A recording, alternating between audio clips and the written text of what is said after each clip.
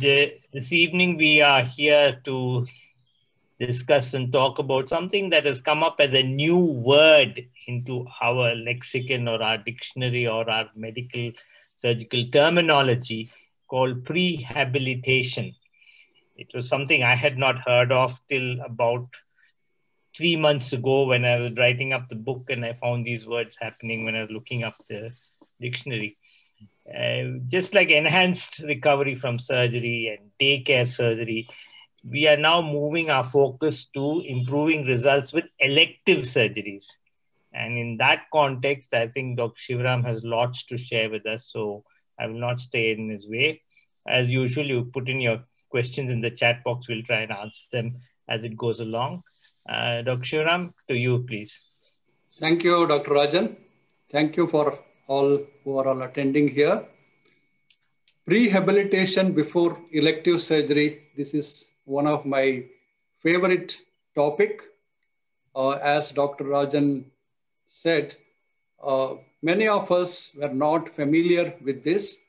When we started doing the abdominal wall reconstruction and basically the bariatric surgery, and we got into prehabilitation mode of many of these patients, and the results were fantastic, and a lot of things improved in our care pathway. Let me start with a small case capsule here. See, this is like any other case of our day-to-day. 67-year-old frail gentleman. He had vague abdominal pain and discomfort, went to a physician. Then on evaluation, he found to have a carcinoma in the ascending colon, properly evaluated, and fitness was given by the physician. Patient was type 2 diabetic, and HbA1c was 8.7. Smoker, chronic smoker, and a sedentary lifestyle, hemoglobin 9 gram%. So then he was admitted by the surgeon and underwent a open right hemicolectomy. During the course of surgery, he received a 2 pints blood transfusion. So everything went on well. Surgery was good, and the relatives were happy. Post-operatively, this patient started coughing. Then on X-ray, it showed a pneumonic patch, and for that, he was to be treated with continued antibiotics and all the treatment for the pneumonia. Meantime, he developed some wound infection and wound dehiscence, and his discharge was delayed, recovery delayed, and required dressing for a long time.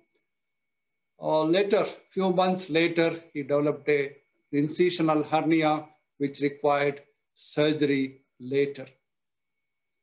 So if you see in this case, for an ordinary person, everything appears good, everything went on well, everything documented, and he received the correct treatment. Unfortunately, he developed some post-operative events, and however, that was appropriately treated. So the question is, anything better or different could have been done for this patient? So let us look into this. Maybe we'll, no questions there, so we'll go there. So the point is, surgery is like running a marathon, especially the major surgeries. You don't go to marathon without proper preparation. Many of the people who run marathon or do exercises know that this requires at least a month's preparation. And if you run a marathon without proper preparation, it doesn't have any good results and nobody will be satisfied. So if this surgery is like running a marathon, even surgery requires adequate preparation. There are invisible and unmeasurable physiological challenges which occur when we do a marathon or do a major surgery. There is massive neuroendocrine and inflammatory response to this surgery, which many things may not be measurable and may not be noticeable at all and goes unnoticed. If you see the literature, the post-operative complications after major surgery can go up to 40%. And the length of hospital stay and the recovery can be prolonged and increased readmissions, and all this costs a lot of money. So with these things in mind and the assessment of risk of complications in a particular surgery, it's not that we are thinking about the stage of the disease or the problems associated with the disease itself. The high risk surgical patient has a lot of things to assess. He may be older person and a frail individual. There may be multiple comorbidities. And many times we don't take his lifestyle and behavioral factors into consideration before posting him for surgery. He may be very physically inactive and poor fitness level, smoking and hazardous drinking, and there may be some elements of impaired nutrition or malnutrition. So the point is we have to take a holistic approach before scheduling these patients for a major event. In this context, I think we should think more about prehabilitation. This is nothing but a rehabilitation process prior to surgery with the aim of making the patient good to undergo this surgery and to have a good outcome and an excellent recovery after the major event in the life of this patient. The name comes from basically two suffixes, that is preemptive rehabilitation. Pre and rehabilitation comes from preemptive rehabilitation. So as I said, major surgery requires the preparation of various systems, and also it is an opportunity to optimize the risk factors and improve his functional capacity before he goes for surgery. Basically, we are making a person fit to fight. So this making the person fit to fight is, in the simple word, is the prehabilitation. Pre-operative period, if we spend little more time, it gives an excellent opportunity, and it is described as the teachable moment in the life of the patient.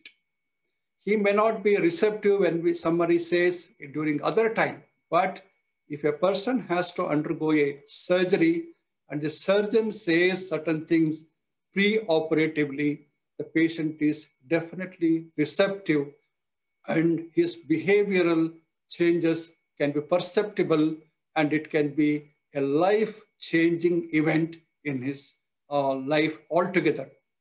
It may be the smoking habit, it may be the hazardous drinking which he is used to it, or he may be eating unnecessarily and unintentionally and putting on weight and the weight management.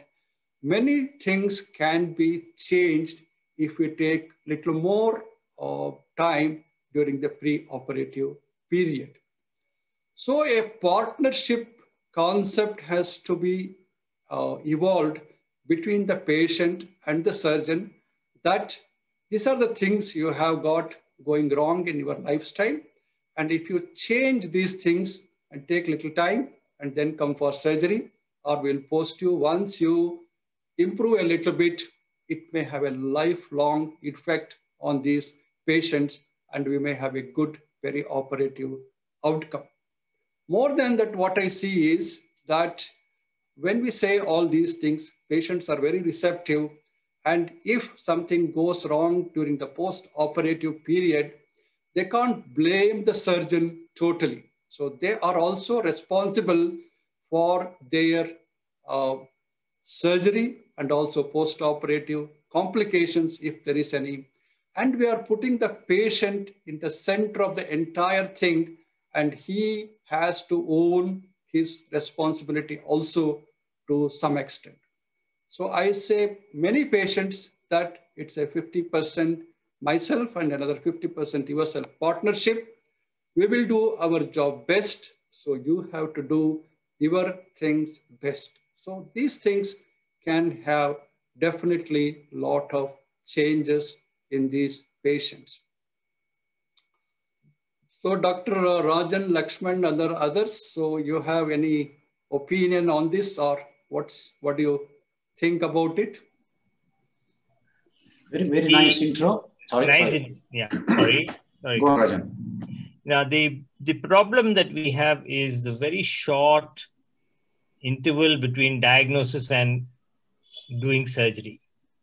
There isn't a significant emphasis given on to pre-operative preparation of the patient, physical, mental, and other things. It comes as a kind of a shock, and then 2 days later you're operated, irrespective of the change. And things like hemoglobin and other things are corrected by blood transfusions, which is the wrong thing to do. If you give anybody pre-op blood transfusion, everybody knows that the infection rate is higher, the recurrence rates are worse, the recovery is slower, because there is some immunological phenomena triggered by the blood transfusions and other things. So we need to have a gap between diagnosis and posting for surgery in which prehabilitation can be done. Now, in the NHS and in America and other places where you go on to a waiting list, irrespective of your surgery, you go on to a waiting list, there's a priority in waiting list. That is the time they get to do proper prehabilitation, which is why they are advocating it. How we are going to do it in India in our circumstances needs a lot of education of the doctors first, surgeons first, and then we reflect it onto the patient. That's just my comment, please. If I may add, people are hesitant to mention this, but there is a degree of anxiety on the part of the surgeon to take the patient to the operation theater. Yes. Sadly so, because as you rightly said, the patient must be the central figure. Nothing else should matter, but it is easier said than done.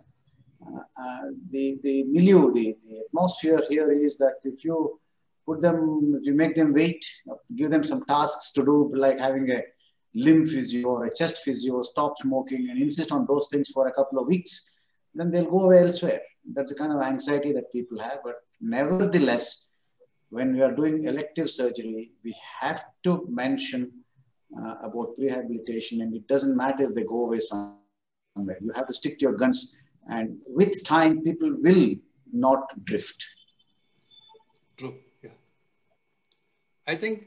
Yes, Ravi, Dr. Ravi Shankar. Rajan sir, whilst your point about preoperative blood transfusion is well taken, I think I would certainly agree with you that we should avoid giving preoperative blood transfusion. The rules are there. The criteria are there in patients who are no cardiac problems. Hemoglobin of 8 is acceptable. If they have cardiac problems, hemoglobin of 10 is desirable. But your comment about immunologic phenomena and things, they have definitely been there in the past, but a lot of evidence and a lot of studies have shown that this is not true. However, I think it is still better to not transfuse these patients. Agreed. Thank you. Dr. Shivram, please continue. Dr. Gurushantappa raised his hand. Oh, sorry. Yeah. I didn't see that. Yes, sir. Yeah. Good evening, sir, all of you. Good evening. Shivram, rightly mentioned. If it is a elective surgery, more so involving GI tract, even I do practice and I do accept your way of mentioning. if you make them realize that they are also part of the role to have the final outcome, which all of us are interested, if you make them aware before doing the surgery, definitely, even if the patient is illiterate, they will understand better. More so, nutritional part of it. So if we explain them in their own way of how they can get up the nutrition in their own way at their house, definitely they will understand better, and the outcomes will be better. Like you said, 50-50%, I go to little more lower extent, mentioning that you can do a clap only with two hands, not with a single hand. I tell them, I showed them, in fact, in front of them, to get the other hand from their side, and so that the clap will be heard by all of us. So recently, in just 10 days back, we had a case where he was like almost end fistula like young girl, 24 years, gynec surgery for a pelvic mass. We had sent her home almost for 9 months with all the explanation of nutritional aspects in writing. Then we operated just 10 days back. We could close the fistula nicely, and she went home. So definitely you make them more responsible, not only the patient and the patient relatives, so they will understand better and outcomes will be better. I do agree with your opinion. Thank you. Thank you, sir. Thank you. Thank you. Let us move on. A lot of us confuse between optimization and prehabilitation. Optimization definitely is there, and it is the best use of the situation or the resource available. And most of the time, what we aim at optimization is to see that the surgery goes on well. The intra-op events should go on well.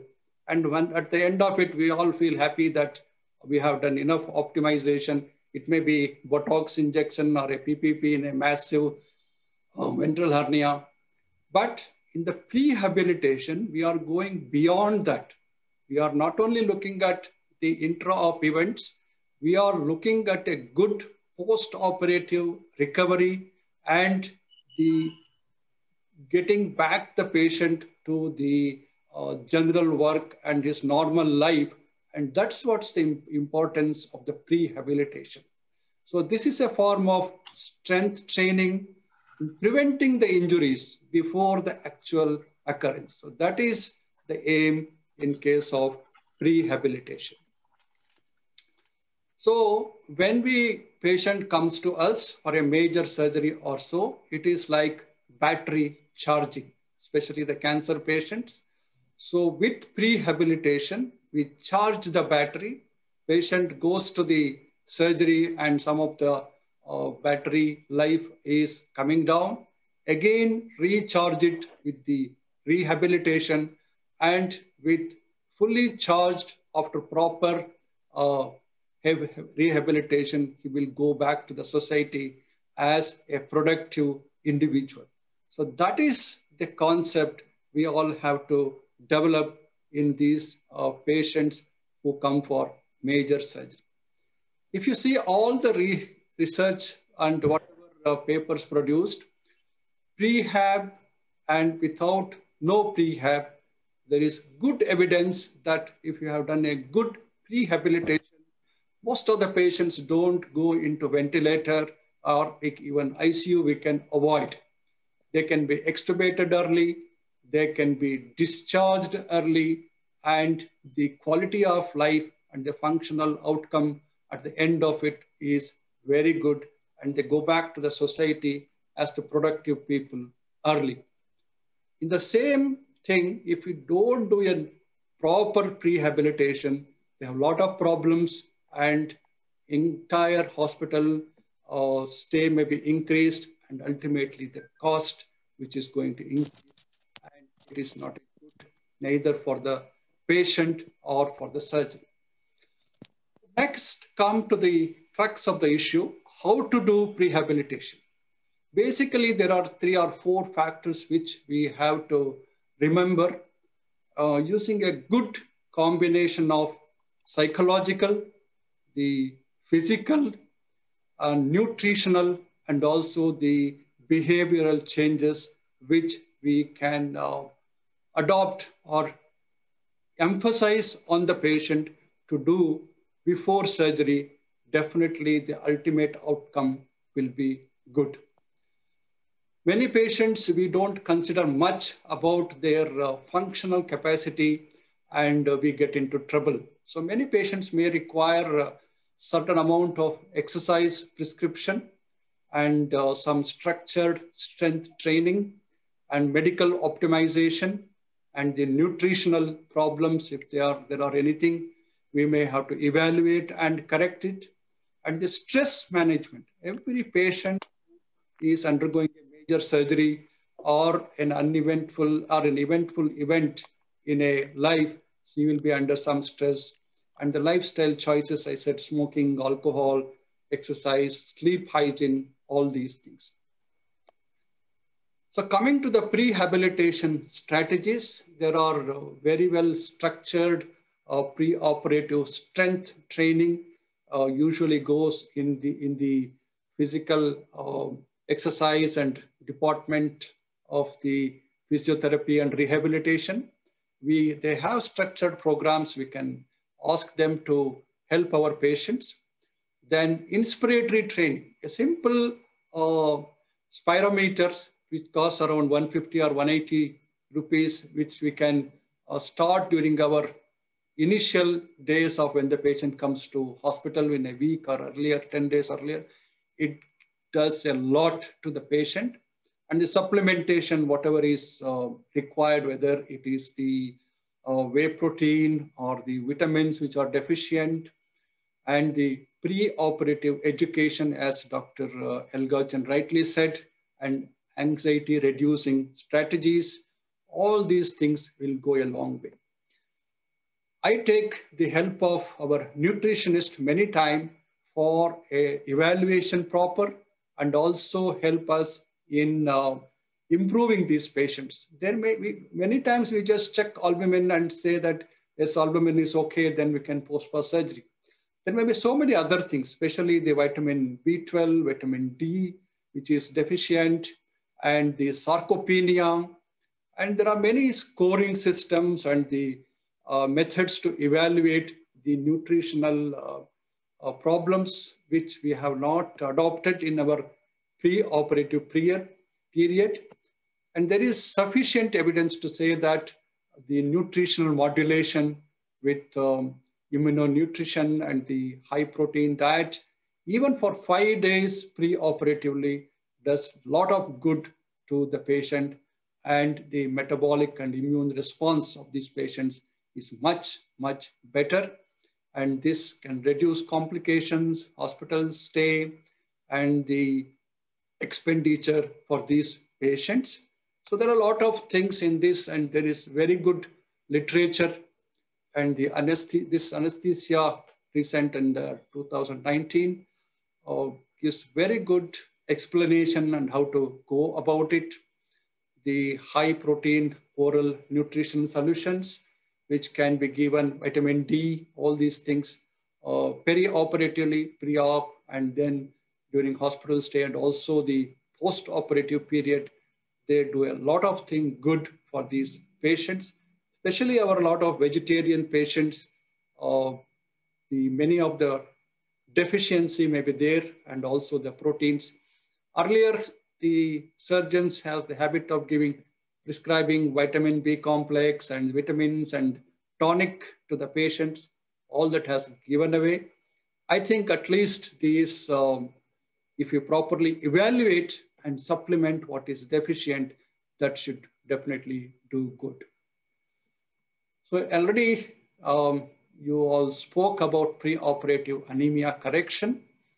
I fully agree that we should not think giving blood is the solution. There are so many other things. Most important is we have to evaluate why the patient's hemoglobin is low, and not presume that just what disease he has caused this one. So once we properly evaluate, and that is the iron deficiency anemia, quickly we can improve even the hemoglobin without transfusion with a iron therapy intravenous and vitamin B12, folate. And if it has to be improved quickly, Many people give erythropoietin, which can improve the hemoglobin in about 3 to 7 days or so. So I think we should think alternatives to blood transfusion unless it is really necessary. And even for the major surgeries, the transfusions is almost no these days.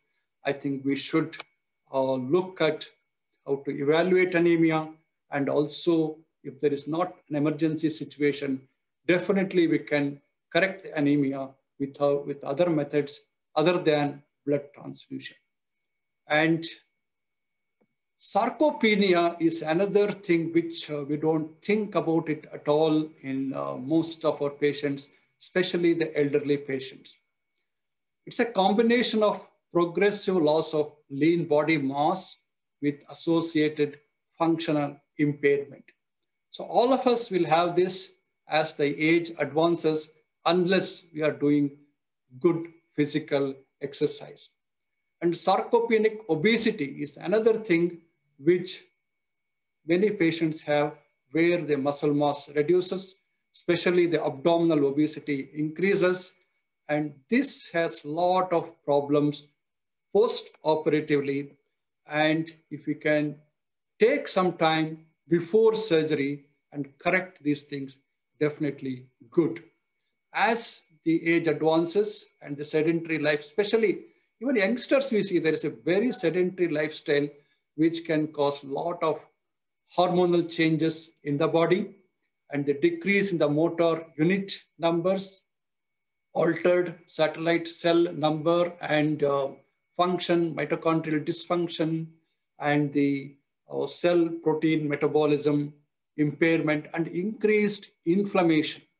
All these things definitely will have an effect on the post-operative outcome of these patients.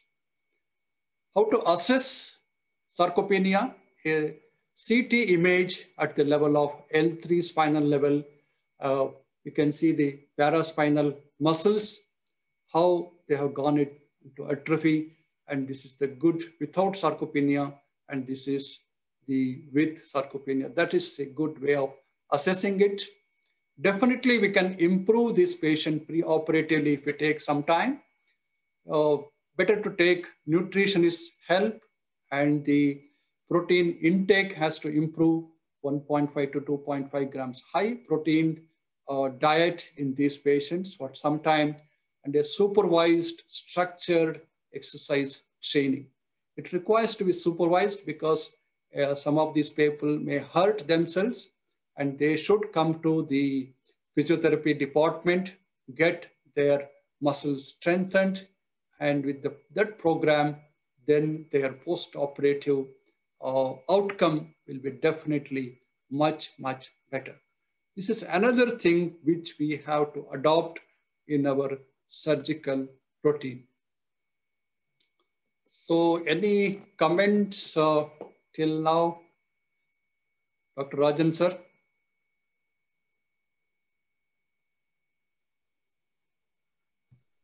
Can't hear you.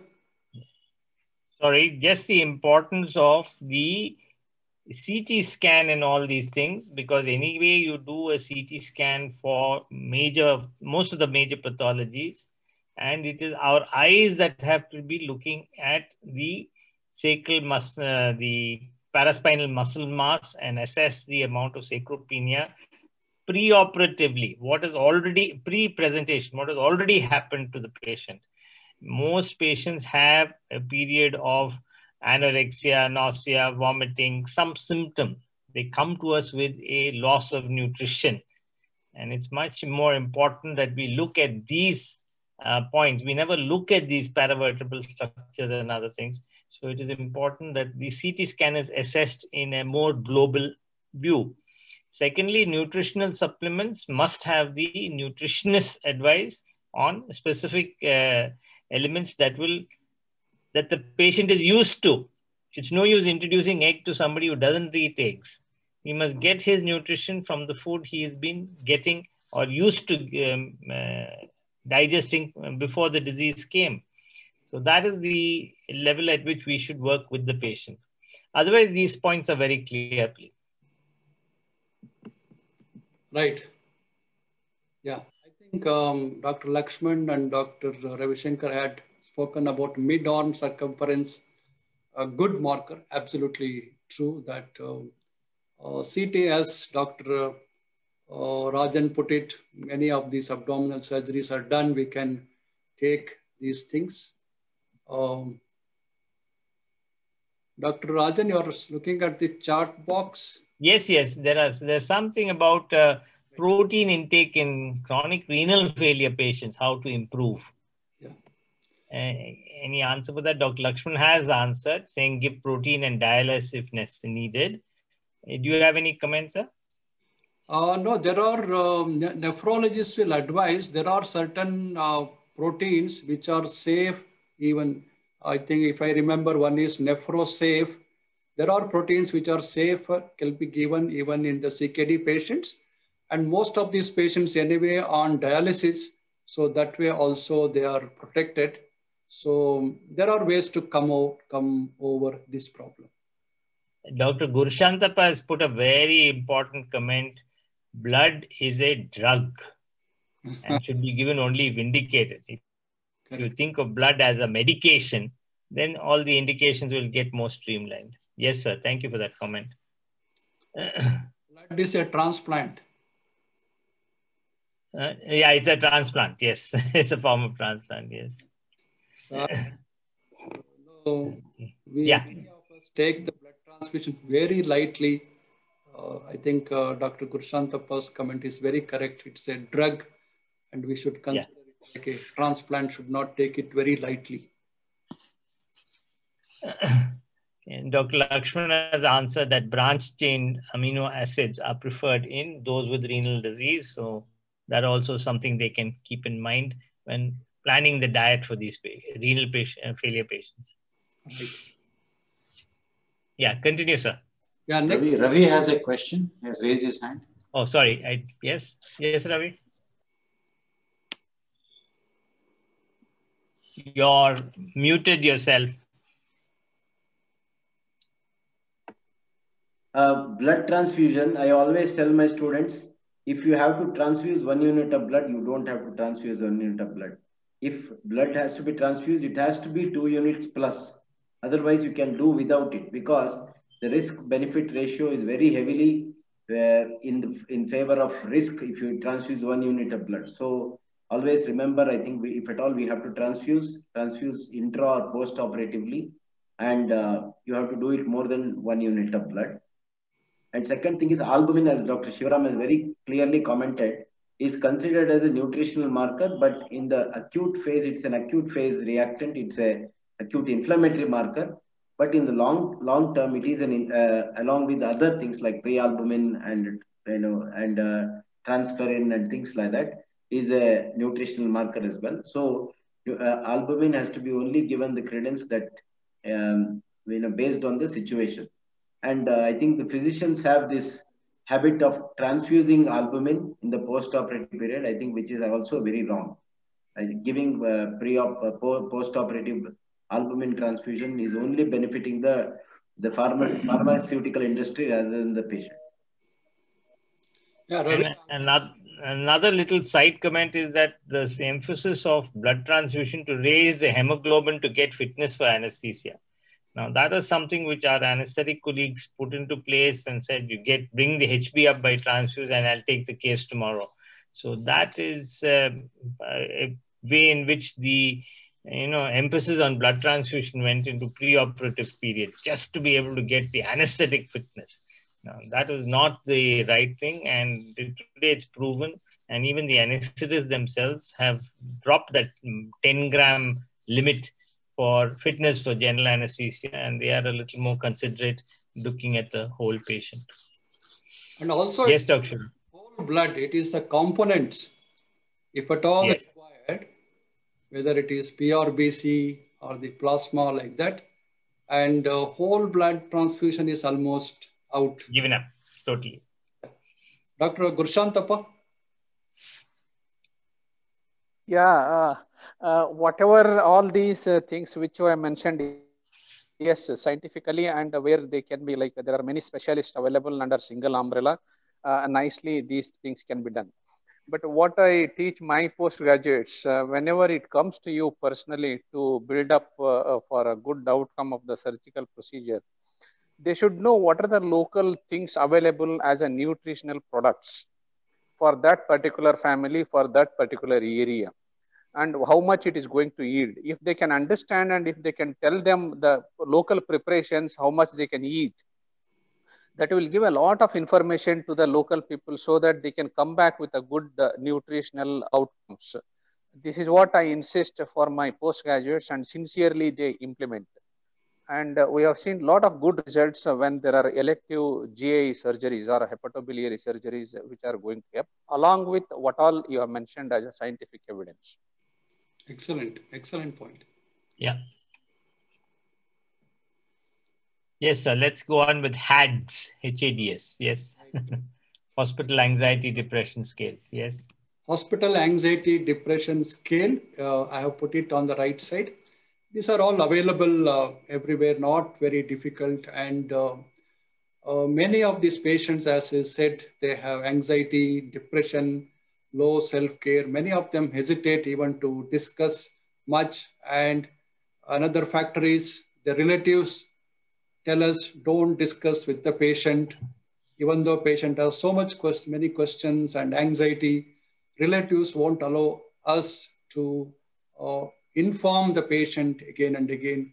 So these things are changing gradually. I think we have to educate the relatives also, and then take the patient and the relatives uh, into consideration and do the proper intervention. And psychologists are now available, therapists, they are all very helpful in these case patients, and always better to take the help of these counselors in improving the psychological factors in these patients.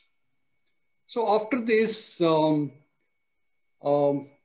improvement of the nutritional, functional, and the behavioral changes and the psychological factors, let me deal a little bit with some of the preoperative modifiable risk factors which many of us we treat but may not be very seriously. I just want to touch upon the morbid obesity, smoking, diabetes management, malnutrition, already we discussed, and some of the surgical site infection factors, how we can modify. Obesity is one thing which can create havoc in surgeon's life. Every surgeon, for a thin patient is a delight for every surgeon and also for anesthetist. When the obese patient comes, both anesthetist and the surgeon have problems. And it can cause significant problems in the form of wound complications, DVTs, chest complications, post-op recovery, everything. But we fail even to check the body mass index of the patients. Many times we don't consider importance of checking the weight. And if the BMI is more than 30 or 35, definitely these patients require first the weight management in the form of dietitian referral or exercise and frequent counseling. And if there is time, definitely better to reduce. Nowadays, I refuse many of these patients who have 35 to 40 BMI, 45 BMI, tell them first strictly on reduce weight and then come for surgery and then continue losing weight post-operatively. Sometimes they may require even bariatric surgery first. Otherwise, so many of these big patients who have massive hernias, if they're not able to lose weight, we do bariatric surgery, acceptable BMI after the weight loss, and then the repair. So this is one such patient, one doctor's mother who had multiple comorbidities and BMI 46, so 126 kg, massive hernia. So we did sleeve gastrectomy initially and waited for 1 year and then improved her all other parameters and then took up her surgery and everything went on well. And that's one happy family which tells so many other people that how to manage these patients. Many of us get into this vicious hernia cycle. The obese patient operate, repair the hernia, then there is a mesh infection, then readmission, then remove the mesh, and then again reoperate hernia. So this cycle we see many often going on without realizing that it's all because of the morbid obesity patient have, where whatever size of the mesh you put may not hold if the patient continues to put on weight.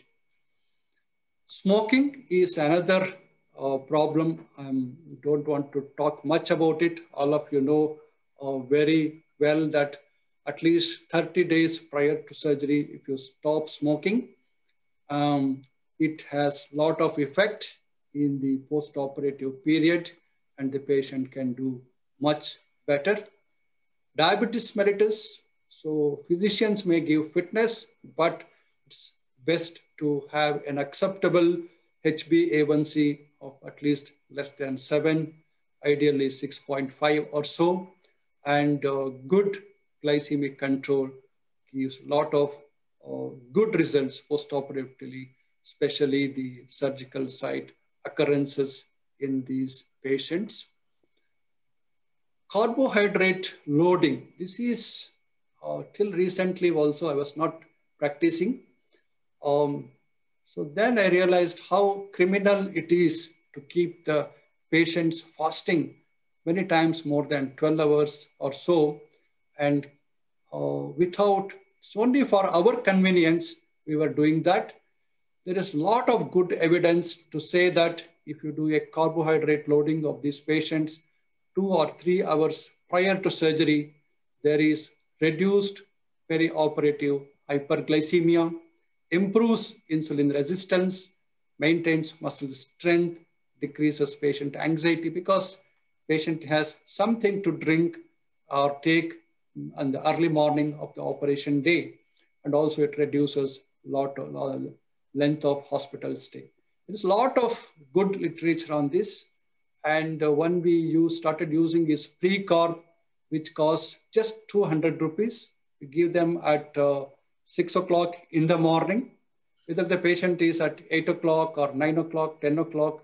So patient had something in the morning, so they're very comfortable. And this is one thing I think we all can start practicing.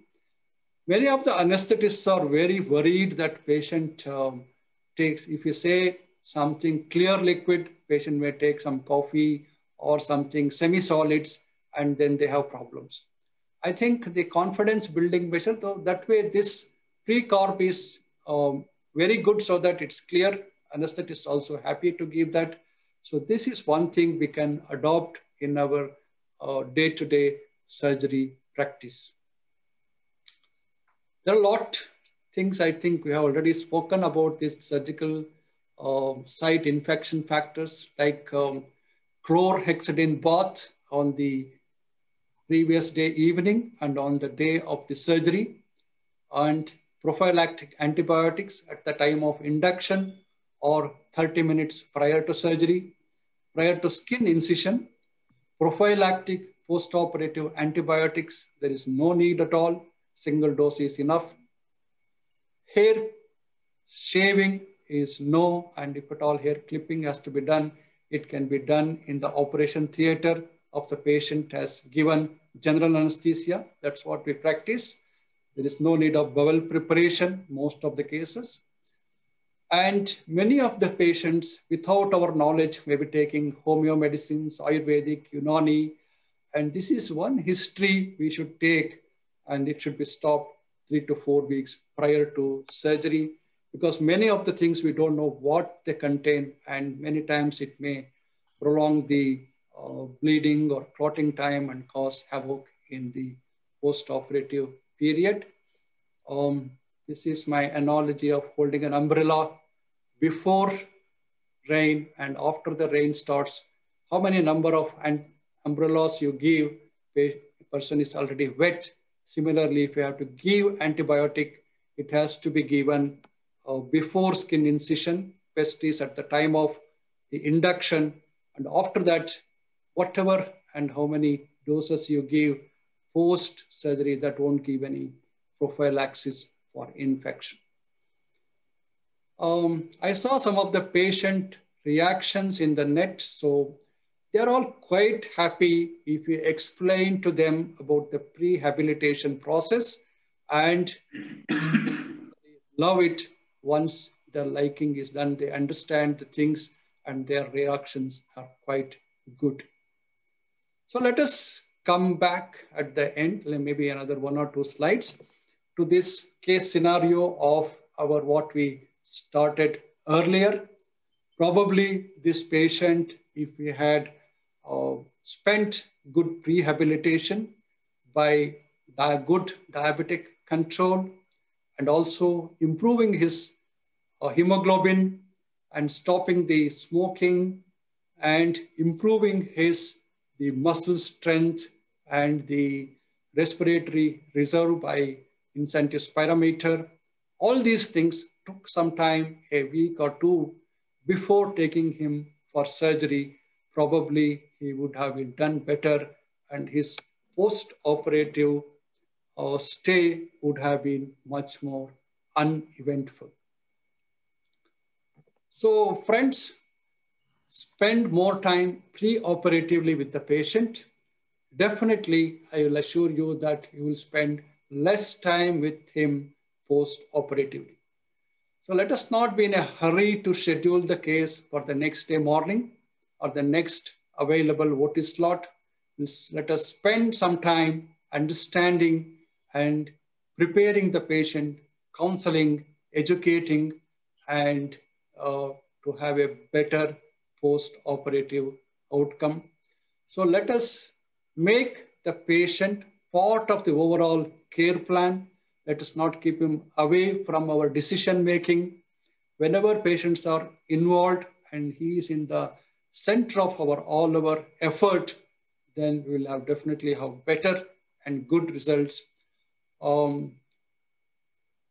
So the most important emphasis is to make the patient fit for the marathon, which is the major surgery. Thank you, sir. Thank you all. So, Thank you, Dr. Shivaram. That was nice, educative. I have learned many points by listening to this.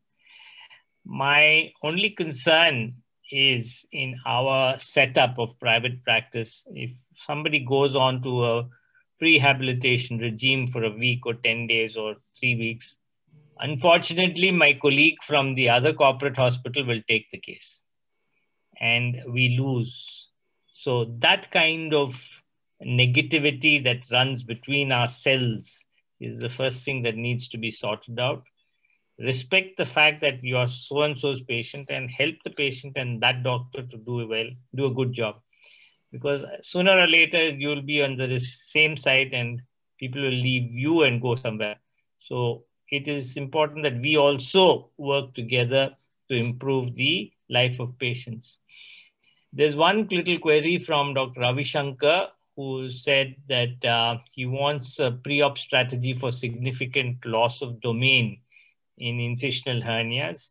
That is slightly outside the purview of this, in that is more part of optimization for intra-op problems. Dr. Shivaram's talking about the prehabilitation, which is a little more broader thing. However, I request Dr. Shivaram to just say a few words of how you would improve the abdomen for receiving contents after there is significant loss of domain. Dr. Shivaram, any few words? Sure. First important thing is the proper assessment. That is usually done by a good CT scan. And volume, how much volume is outside the abdomen and how much volume is inside the abdomen. Broadly, if it is more than 30% of the viscera is outside the abdominal cavity, then these people most often require optimization. We make a good chest preparation, and most importantly, to put the contents into the abdomen. Two things we do. One is pre-operative pneumoperitoneum. I have practiced this 1 or 2 patients.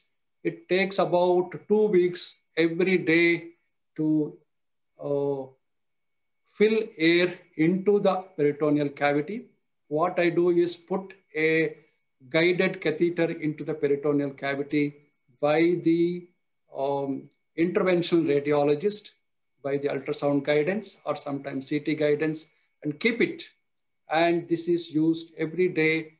The patient comes to the hospital and air is injected into the peritoneal cavity till he feels a little bit of discomfort. And again, he will come next day or the next day.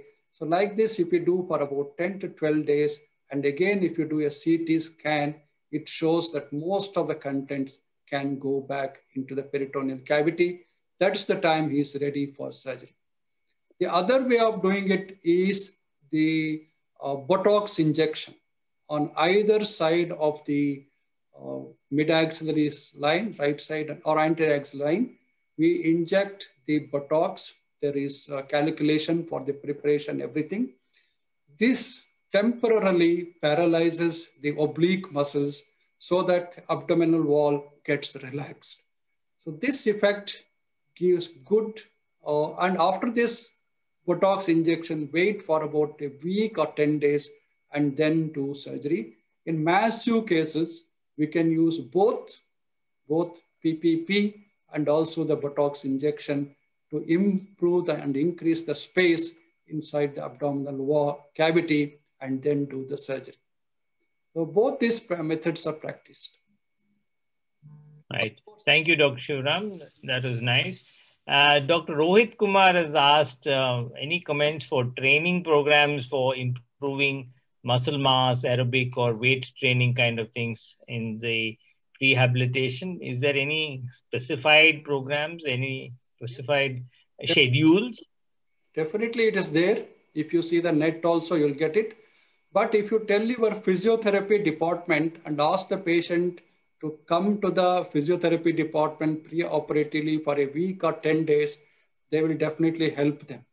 See, improve the muscle strengthening exercises and also the cardiorespiratory strengthening exercises.